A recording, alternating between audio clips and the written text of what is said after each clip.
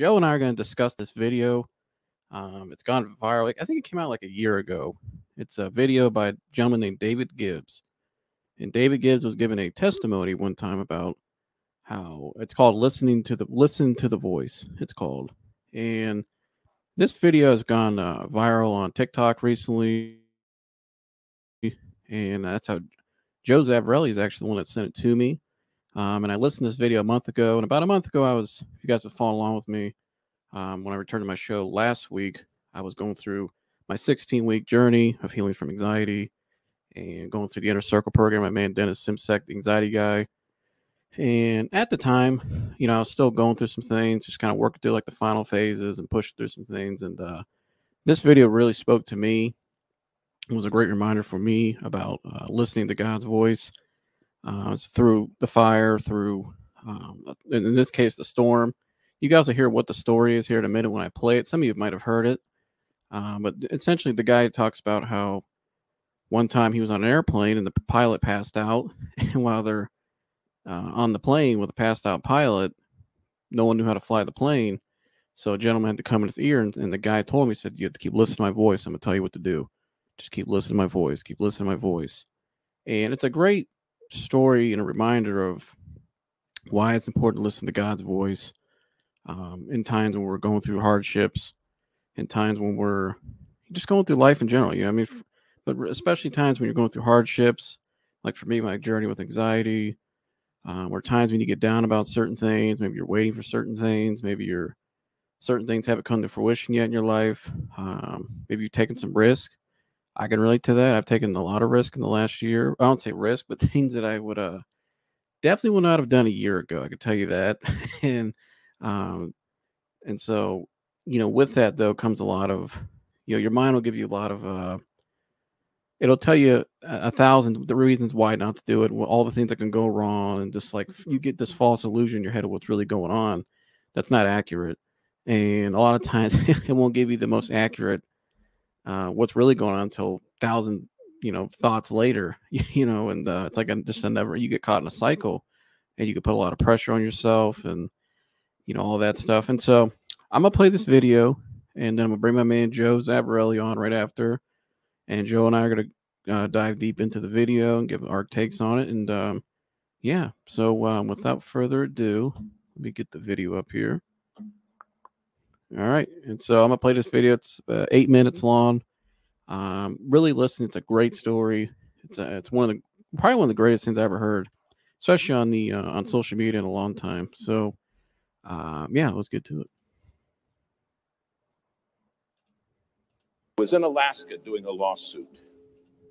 We're way out in the Aleutian Islands, getting ready to leave and go back to Anchorage and then home. And I had a ticket in my pocket to get on an airplane. And a pastor came up and he said, "Listen, I can save you money." I said, "How's that?" He said, "I flew a small airplane up here. And I fly a small airplane. And I can take you in my little airplane and you can save your ticket." And this did not sound, I said, "Chief, thank you so very, very much. But I've got this ticket. We'll just make our way on home, me and this other lawyer with me." He said, No, you got to do it. You got to do it. And against every better judgment I had, I said, okay. Well, we went out to the airport, took us by his little plane, and I looked at it. And I thought, well, one good thing, it's shiny. Then he walked around it. We got in. He's on the left front. I'm on the right front. The other lawyer's sitting right behind me. And he started it up. And it started up just fine. Well, we taxied out. I said, "Should we pray?" He said, "Yeah, that's a good idea. We normally don't." I said, "Well, this time we're going to." And I'm telling you, I prayed 8 minutes. I prayed a long time. We went and got on the runway. He starts down the runway. The plane lifted off ever so gently, and we start climbing. And it's wonderful. Not a problem in the world. We started climbing and we flew probably 3-4 minutes, and something happened that will never leave my mind. The pilot turned to me and he said, "We're going in the clouds and I can't fly in clouds. They make me pass out." I said, "Clouds make you do what?" Now, it's been cloudy all day, and we go right up into the clouds and you can't see anything. And he looks at me and his eyes roll back in his head. And he starts mumbling and he passes out. Passed out cold. Now I grabbed him and I shook him and I said, come on, you got to wake up so I can kill you. Now we're in the clouds flying along with no pilot. And my friend in the back seat said, we're dead, aren't we? I said, there's a very good chance of that, yes. He said, what are we going to do? I said, I don't know. But there was a radio right there. And I handed him the microphone and I said, start asking for help. So he's in the back seat reaching up and he said, hello, hello. We didn't know any proper radio etiquette. All we were saying was hello. And somebody answered back, hello, hello. Don't you guys know proper radio etiquette? And I said, give it to me. I said, we don't know nothing. Tell them we're in an airplane with a passed out pilot and we don't know how to fly this plane. The guy said, I'm a freighter flying out of Anchorage on the way to Tokyo. And he said, you're telling me you have nobody who can fly that plane with you? I said, tell them that's correct. Now you got to understand, I am sweating bullets. He said, the first thing I'm going to do is start circling so I don't lose you, because I'll fly out of range of your radio and you won't have me anymore. And he said, I'm going to get Anchorage emergency for you. And Anchorage emergency will be the people that can maybe help you. Try to save your life. After about 5 minutes, Anchorage came on, said, we understand you have a passed out pilot. And those of you do not know how to fly that plane. We said, that's right. They said, well, the first thing we got to do is find you. And I'll never forget what this man at Anchorage said. He said, my job is to get you home safe. He said, that's my job. But he said, here's the deal. If you want me to get you home safe, you got to promise me you'll obey my voice. He said, you can't see me, but I can see you. And he said, if you're not going to obey my voice, you're going to die. When you can't see anything, you have no idea how disorientated you become. Finally, he said, okay, I found you. Now hear me clear. He said, you're 4 minutes from a mountain. He said, you're going to crash in that mountain and die. Follow my voice. I never said, I have to follow your voice. Is that reasonable? You see, I understood without his voice, I had nothing. And do you understand? Without God's voice, you have nothing. Nothing. Finally, he got us turned. And he said, I'm freezing all the traffic in the area. He said, it's going to take me an hour and a half to get you to Anchorage, and there's a lot of weather between you and Anchorage. You're in for a rough ride. And he said, I want you to hear me. I don't want you to look at what's going on outside. I don't want you to pay attention to the storm, just my voice. He said, if you start watching the storm, you will die. But I'll take you through it. Now, because they cleared all the traffic, several pilots, those nighttime freighters, those 747s started talking to us. They said, we're praying for you, men. You're going to make it. But listen to the voice. That's the key.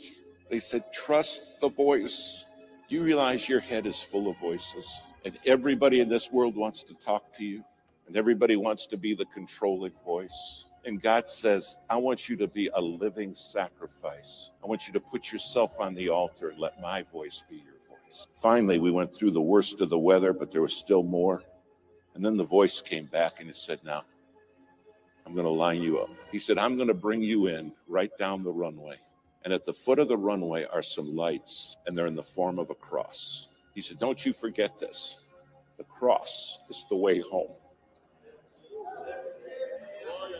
Finally, he's bringing us down.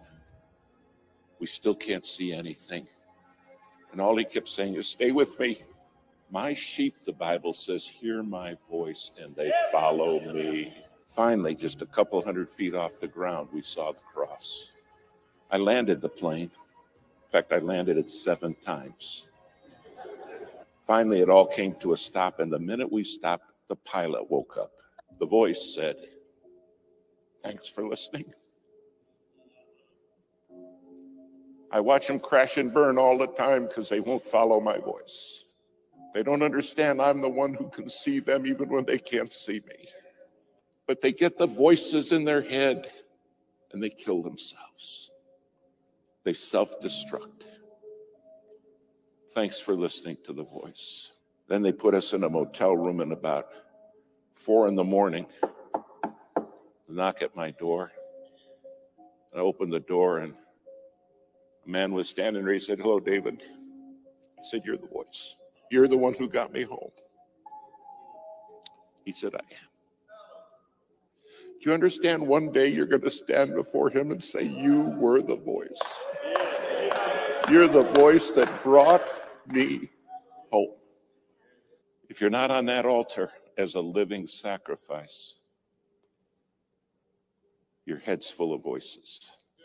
And then we wonder why kids crash and burn. We wonder why marriages are shattered. And the Lord's saying, I'm the one who has the voice. All I can remember is that voice saying, stay with me. Stay with me. Don't listen to what's going on in your head and don't watch the storm. Stay with me. And I'll take you through. Tonight you have a God who has promised to take you through. A living sacrifice, holy.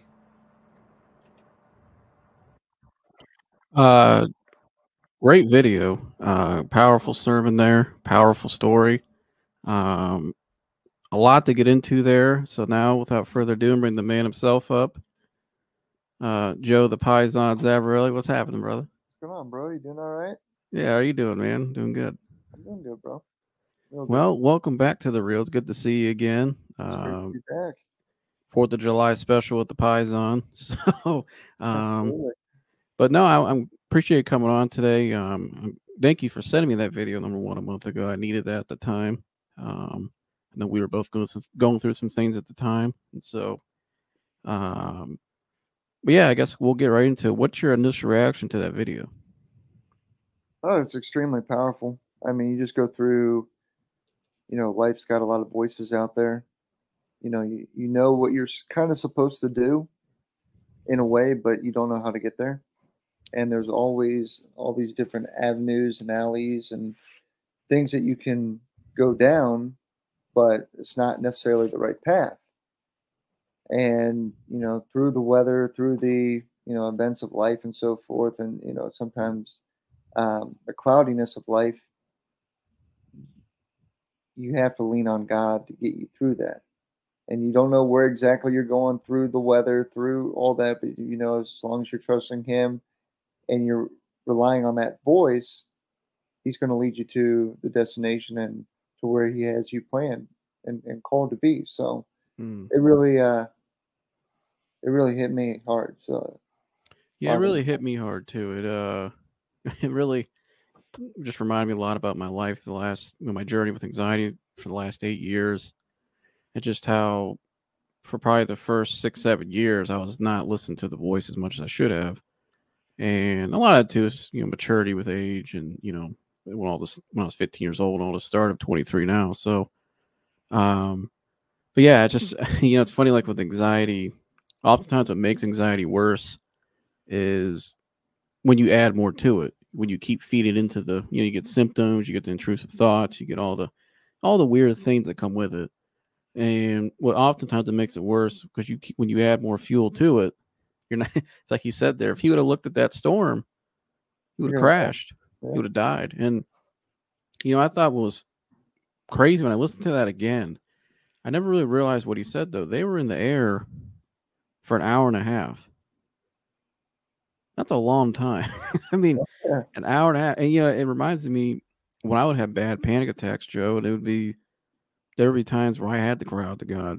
Just I was alone, or I was out on a bike alone. I was in a car, and you start to wonder when you go through bad health anxiety and been out there watching, and maybe you yourself can, you're just going through hard times and just moments. Like a panic attack usually lasts about 20 minutes, until it peaks. And then but that 20 minutes feels like a long, long time. It feels like 20 hours, so it's the crazy listen at an hour and a half. I mean, just to it's great the strength to be able to focus like that.